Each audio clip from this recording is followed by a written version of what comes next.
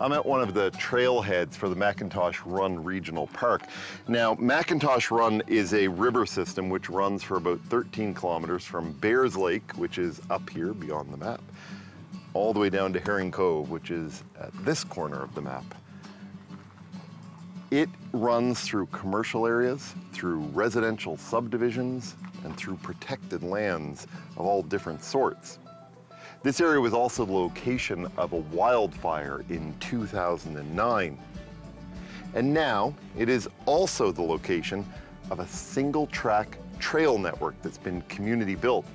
And it's here that I'm on my walkabout today. The trails I'll be hiking today are a network designed for shared use by hikers, mountain bikers, snowshoers, and more. The trails exist because of the hard work of the many volunteers of the McIntosh Run Watershed Association. That association was formed in 1994 to promote stewardship and the conservation of the broader McIntosh Run watershed. The trails are intended to provide an opportunity for outdoor recreation, but also encourage people to get closer to nature and improve their understanding of the watershed. Well, the Community Association has built two different kinds of trail. They built what's called the McIntosh Run Community Trail, which runs from Central Spryfield through to Jael Ilsley High School, the Lions Rink, and Roach's Pond. That's now actually managed by the municipality and connects various neighborhoods together. And in fact, connects right here to this single track network. This trail system was designed purposefully to be less impactful on the environment than a 3 to 4 meter wide crusher dust trail, which is what you find on the community trail. Single track is often used to describe mountain bike trails, and these trails are certainly well used by bikers. But single track instead refers to the width of a trail being intended for a single hiker or bike. The concept here is a little different from the more familiar parks like Shuby Park or Point Pleasant Park. Here, the single track network is intended to connect neighborhoods. The trails here are a mixture of new and adopted trails. The trails in this area are designed to something called the Whistler Trail Guidelines. And you look at this and you say, well, nobody built this trail, but they did, and it's built to those guidelines. And what they're doing is they're trying to determine what route is the most ecologically appropriate for hikers and mountain bikers. Now, even the signs that you see throughout the park come from those guidelines, and they indicate to everyone, but mountain bikers in particular, how difficult a route would be. Now, because these trails are not built with crusher dust or gravel, things like that, they're more natural trails. These trails represent just one of the projects of the McIntosh Run Watershed Association. That group was initially formed in 1994 to be a voice for the land in the watershed and promote conservation and public access. Building these trail networks has become part of their work. But they are much, much more than just a trails organization. The association partners with schools in the area as well as universities to promote ecological stewardship. This includes programs like Fish Friends, which works with local elementary schools to raise and release trout into McIntosh Run. The local high school works in partnership with the group to do an annual river cleanup. And work with universities has fostered research and work to rehabilitate the watershed. So one of the other projects of the McIntosh Run Watershed Association is actually on your phone, and it's using the iNaturalist and iNaturalist Seek apps. And it's called the Biodiversity Project. And the idea is to crowdsource information about the plants and animals that live in this watershed. And I'll give you an example. So using the Seek app, I can, which is free by the way, I can scan this plant, almost like scanning a barcode, and see it has told me this is a jack pine, which isn't surprising in this area. And if I go into the iNaturalist app, there is actually a project here called the McIntosh Run Biodiversity Project. And in that project, there are now 481 people who have been submitting animals and plants and so forth, pictures of them. There are 6,747 observations today, and I can add my observation of a jack pine to that app. And that helps them to understand throughout the different seasons what is growing and living in this area. So I've been moving away from the residential area of Spryfield and into an area known as the Spryfield Backlands. Now, that's a bit of a no man's land between Herring Cove Road and Purcell's Cove Road, and it's a mixture of protected crown lands, protected private lands, unprotected private lands, all different sorts of land uses in there as well. And what is particularly interesting is the geology. There are two very distinct types of bedrock here. This area sits atop both Halifax Formation slate and Devonian granite. The slate is metamorphic rock and the granite is igneous. Neither of these types of rock allow water to penetrate, so when it rains, the water runs over the top of the rock or into fissures in the rock itself. That might seem to be just an interesting point of geology, but it has a direct impact here. The Halifax slates are known to be acidic, so when development occurs and the slates are broken through excavation, the acid in the slate is exposed and can run off into the streams and rivers. This in turn lowers the pH of the water, which allows more metals to leach from the soils. Because the second type of rock is granite, there is no buffering ability to mitigate the impact of the acid rock, which might be the case if limestone were present rather than granite. You know, to me, this spot is just so demonstrative of the community nature of this trail. This is called Heart Rock for obvious reasons. And it's where I'm going to take a short rest before continuing my journey as I head towards Flat Lake. That's after the break.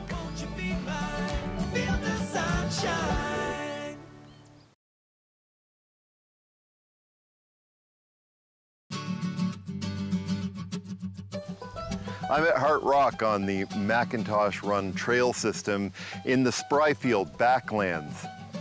I'm just headed out on the Flat Lake Loop Trail, headed towards Flat Lake itself, and then back to the trailhead. I'm now headed across the Flat Lake Point Trail, which will take me down to Flat Lake itself. It is one of the larger lakes along the run, though there are ponds near the Herring Cove end, which are actually larger in surface area. Which brings up the question, what is the difference between a lake and a pond? Well, usually lakes have larger surface areas than ponds and are deeper. Though this is not always the case, which is why it may be surprising sometimes to learn a lake in an area is smaller than the surrounding ponds. As well, lakes usually have rough edges with peninsulas, while ponds tend to be more round. But again, this is also not always true. The main difference relates to light. All water in a pond is considered photic, which means the sunlight can reach the bottom, and therefore plants can always grow on the bottom of a pond. True lakes always have aphotic zones, which are areas where plants cannot grow because no light reaches the bottom. There are a number of official definitions for lakes and ponds, but very often the names have been established long ago by people in the area, and the word lake or pond was just what seemed appropriate, with no bearing on current scientific definitions of one or the other.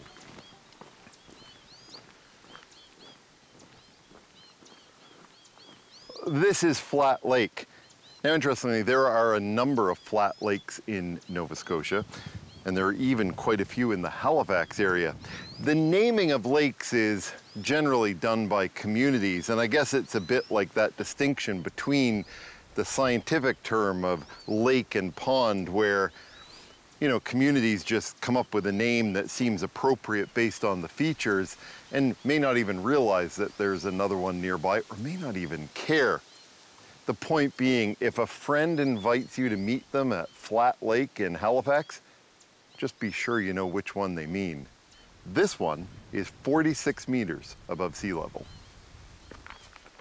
Over time, the Watershed Association has championed and led rehabilitation and restoration projects along the McIntosh Run.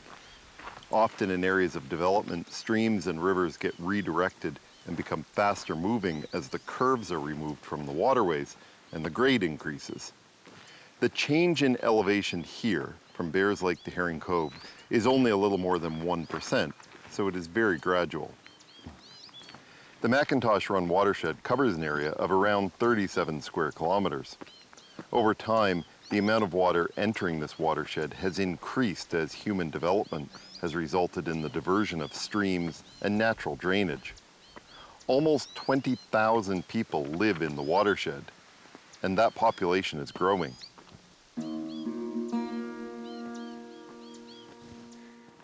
This looks like a pristine, almost perfect wilderness at the moment, but it's actually in a rebuilding phase. About 14 years ago, this area was subject to an extreme environmental stress. On April 29th, 2009, a small unextinguished campfire on a rise overlooking McIntosh Run just north of Roach's Pond turned into an out-of-control wildfire. It took a day for the embers of the fire to flare up, driven by strong winds. In the end, the fire could be seen across the city due to the height of the flames.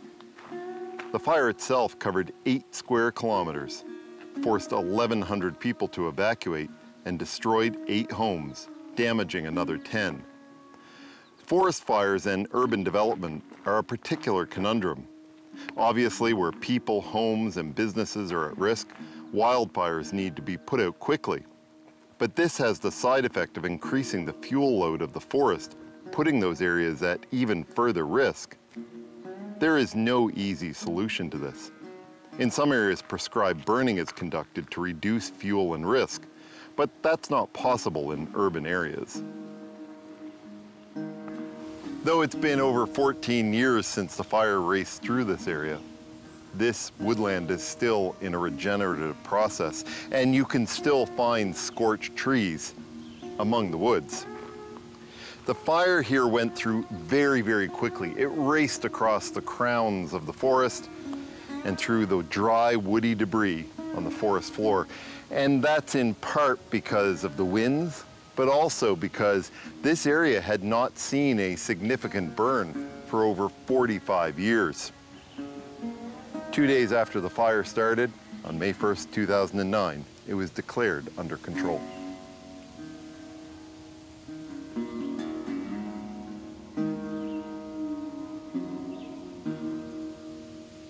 So these are jack pines, and they are distinguishable from other pine trees because they tend to have a bend or a corkscrew in the trunk.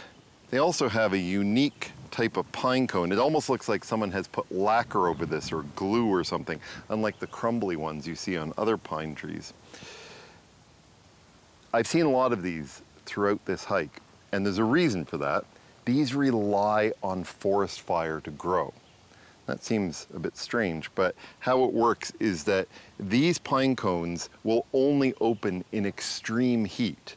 In fact, it requires over 50 degrees Celsius in order to open. Then those seeds grow, and of course that heat is found during forest fires. And so as a result, these become some of the first trees to grow up after a wildfire.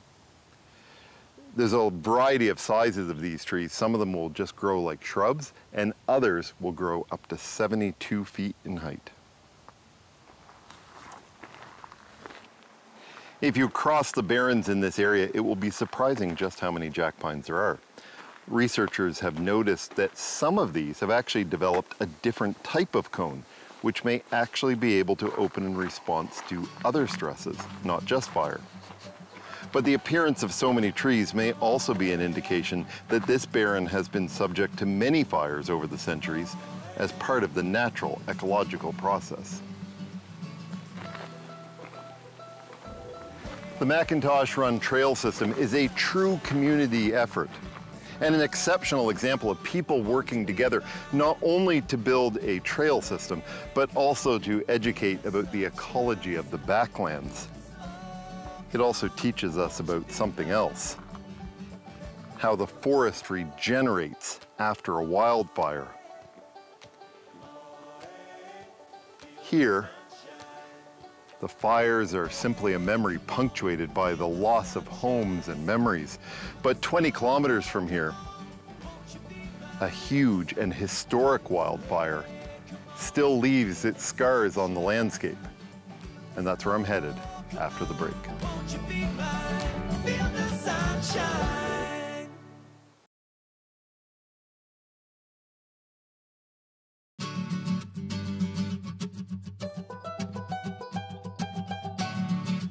May 28th, 2023 is not a day that many will soon forget in Halifax or indeed across Nova Scotia. It was a warm, sunny, beautiful day, unseasonably so for late May, when someone noticed smoke coming up from behind a home in the Upper Tantallon area. A few hours later, a wildfire was spreading through neighborhoods and the forests here. In the end, 200 properties were damaged. 151 homes were completely destroyed. There was $165 million in insured damages and much more in uninsured. And it wasn't the only wildfire that was raging across Nova Scotia. In fact, around the same time, a very large fire was burning near Barrington Lake in Shelburne County. The fire here took over a week to bring under control, and now, 2 months later, it's only just been declared officially out. Today on my walkabout, I'm exploring how nature is recovering after that fire. It's easy to walk towards Spryfield and never even realize a fire had occurred there, to not remember the charred trees and forests, or how the fire could so easily burn on one area of ground and leave others untouched. As I move through this part of Tantallon from the edge of the burn zone towards where the forests were largely destroyed, those effects of fire will be obvious. But so too, less than 2 months after the fire, how nature is regenerating the land, an important part of the story of forest fires. I'm on a journey to understand how the forest regenerates after a wildfire. But I would be completely remiss if I did not recognize the fact that while this is an important learning opportunity and certainly an opportunity for science, there was a very real human impact here. While thankfully no human lives were lost, family pets were lost and irreplaceable memories are gone forever. The fires here also exposed weaknesses in how we develop subdivisions, understanding that we need emergency exits, and in some cases, we probably need different equipment to be able to fight these fires. It's difficult to think of a forest fire as a regenerative process, especially when there is so much loss associated with it. It's rained here a lot since the fires, and that rain is now creating new life. When you have a strong forest canopy, you end up with a lot of seeds which remain dormant in the ground. Now, exposed to the sun, the soil is warming up and those seeds are able to germinate. So one of the things that's really interesting is how nature protects itself in a forest fire. Now, obviously, the fire's not going to burn through water. And so one of the things that can happen is amphibians and reptiles might bury themselves in the mud to protect themselves. And that's why you see there's a frog right in here. And he would have probably buried himself in the mud during the fire and then come back out. Now, one of the things firefighters will tell you is they don't often see animals running away in the middle of the fire itself. They'll see them on the outskirts. And the reason is that in most cases, animals will actually move away. Birds will fly from the fire. Of course, this fire was during May, and so nesting birds may have been at risk and many may have died. It's not to say that no animals die, but the forest, the ecosystem, it has ways to protect itself and ensure that many of those animals can survive. And this frog is just one of them. Even for those animals which escape, there remains a potential impact. Nesting and foraging sites have now been destroyed, which may push some animals into closer proximity to homes. Fish in the lakes would seem safe, but burnt plants and brush will ultimately dissolve into nitrogen and phosphorus. If this runs off into the many lakes and rivers in the area, it could result in chemistry changes, including algae blooms far from the actual fire site. If it's bad enough, that can lead to low oxygen in the water and dead zones in lakes. There's a natural succession process to forest regeneration that's pretty much the same anywhere in the world that wildfires occur. It's really just the species that differ. First, you'll get the wildflowers and weeds like this and ferns. Then you get the grasses, because the grasses have generally established large root systems that survive under the soils and under the fire. Following that is what are known as the pioneer trees. Somewhere like this, that would be alders and poplars, and they will grow up and form a canopy. And over time, what happens is those trees lose their leaves, some of the pine trees start losing their needles, and of course that creates rich soils. And then the stronger and sturdier trees grow up. And so over a number of decades, you return to that really diverse ecosystem. And in Nova Scotia, if it's left to regenerate naturally, you would end up with pretty much an Acadian forest.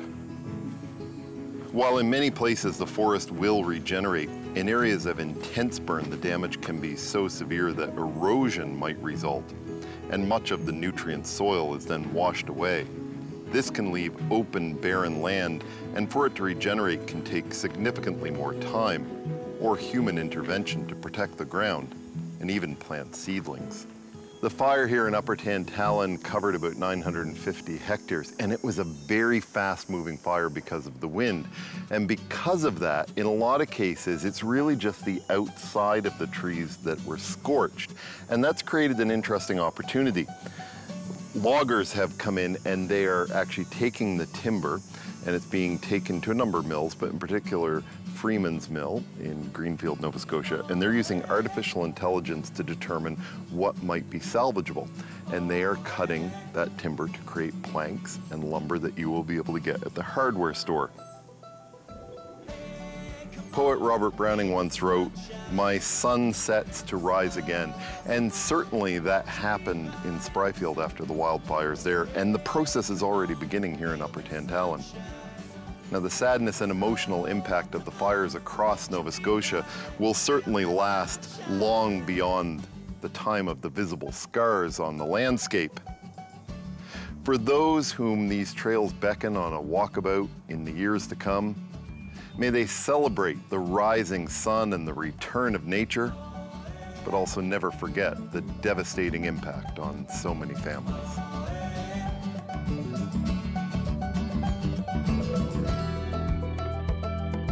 Hey, come on, feel the sunshine.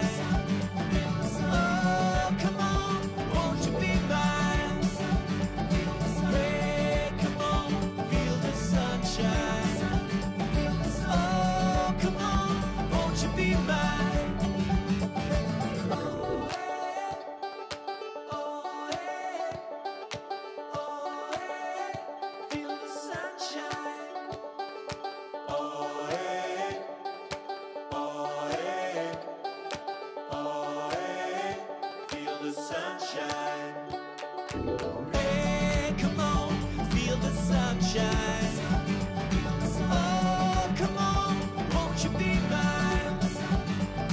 Hey, come on, feel the sunshine.